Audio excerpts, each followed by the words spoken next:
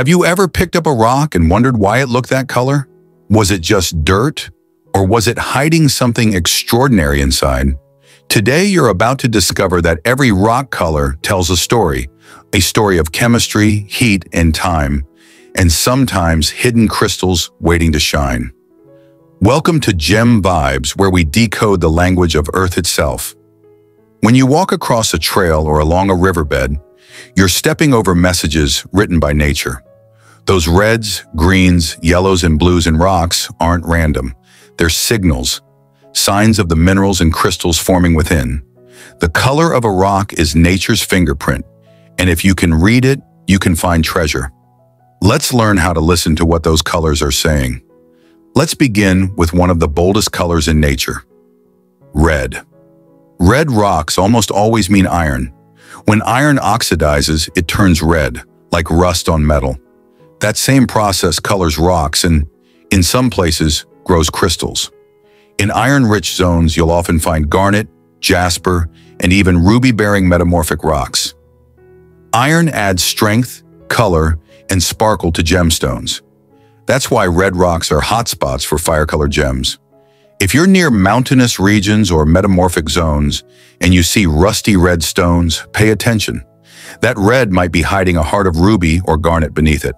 In gem hunting, red rock means passion and potential.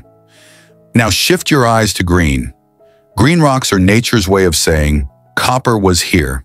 Copper minerals like malachite, chrysocolla, and turquoise paint the earth in shades of jade and teal. When copper combines with other elements, it can form emerald, one of the most prized green crystals on Earth. So where you see green streaks or veins, you may be standing near the birthplace of emeralds. In deserts or mountain valleys, green and blue stains on gray rock can be more than pretty patterns. They're markers of old copper veins that cooled slowly, the perfect recipe for gem formation.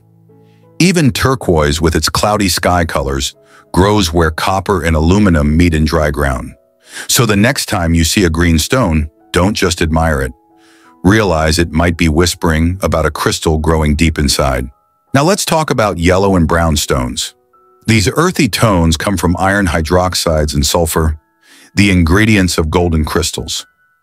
Yellow rocks often form near hydrothermal veins, where hot water once carried minerals through cracks in the earth. And when those fluids cool, crystals like citrine, topaz, or even pyrite begin to form. That's why yellow stones are so closely linked to the warmth of sunlight and wealth.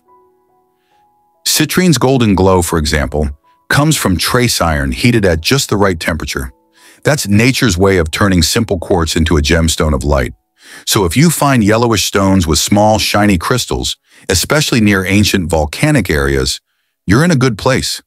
Those colors are nature's gold trail. Follow them, and you might just find treasure. Now let's dive into the rarest tone of all: blue. Blue in rocks is rare because few minerals create that color naturally. It often signals the presence of copper, sodalite, or lazurite. These are the minerals behind lapis lazuli, azurite, and sometimes even sapphire. So blue rocks are like the Earth's secret code. They mean look closely. Deep blue stones tell stories of high pressure and ancient heat. They form in regions shaped by both volcanic fire and ocean chemistry. When you find deep or royal bluestone veins, especially within marble or limestone, stop and inspect. It might not be ordinary rock. It could be a sapphire-bearing formation. And even if not, blue always points toward mineral richness below. Let's not overlook white and clear rocks. They may look plain, but they're often the birthplace of gemstones.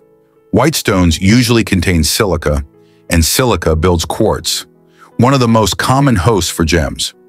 Within those white or transparent rocks, you'll often find amethyst, rose quartz, or citrine crystals. So the next time you see a white rock with translucent streaks, take a second look. That could be quartz veins slicing through the stone. And where there's quartz, there's a chance of hidden crystals inside cavities known as geodes. Crack one open, and you might see the sparkle of purple amethyst smiling back at you. White rocks might look calm, but they're crystal kingdoms in disguise. Then there are the black rocks, mysterious, powerful, and ancient. They often contain basalt, magnetite, or obsidian, all born from volcanic fire. Black rock signals energy and transformation, the forces that form gemstones like peridot and topaz. In some volcanic regions, black soil hides kimberlite pipes, the channels that carry diamonds to the surface. So if you ever find black, glassy stone with tiny crystals embedded, that's volcanic history and possibly treasure. Sometimes you'll even see rainbow-colored rocks, a swirl of reds, greens, yellows, and blues. That's not random either. Those layers formed as minerals flowed through cracks, depositing colors over time. The result? Stones like agate, jasper, and opal, which wear Earth's history like art. When you see that banded look, you're looking at millions of years of change frozen in color. Now here's a question gem hunters always ask. How can I tell if the color means there's actually a crystal inside? Start with texture. If the color runs through the rock instead of just coating the surface, that's a good sign. Next, look for sparkle. Real crystals reflect light differently, even under dirt. Finally, test with a magnet or UV light. Some gem-rich minerals react in fascinating ways. Colors and textures together tell you more than either alone. Veins, bands, or repeating streaks mean mineral fluids once flowed through that rock. And where fluids flow, crystals grow. Nature leaves trails, you just have to read them. That's the art of gemstone hunting. Chromium and vanadium color emeralds green. Titanium gives sapphires their deep blue. And when heat and pressure change these minerals' chemistry, brand new gemstones appear. So color isn't just decoration. It's a message from the planet's chemistry lab. Every shade tells the story of the gem within. Sometimes, though, the absence of color says the most. Plain gray or white stones can hide brilliant crystals in their cracks. Even the most ordinary-looking rock can hide a secret heart of light.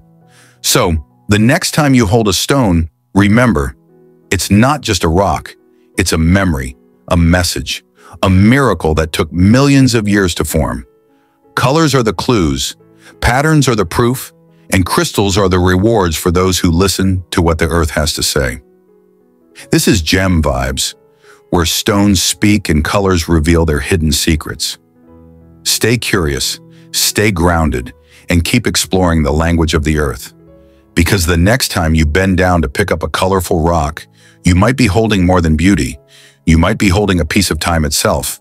And that, my friend, is what these rock colors truly say about hidden crystals.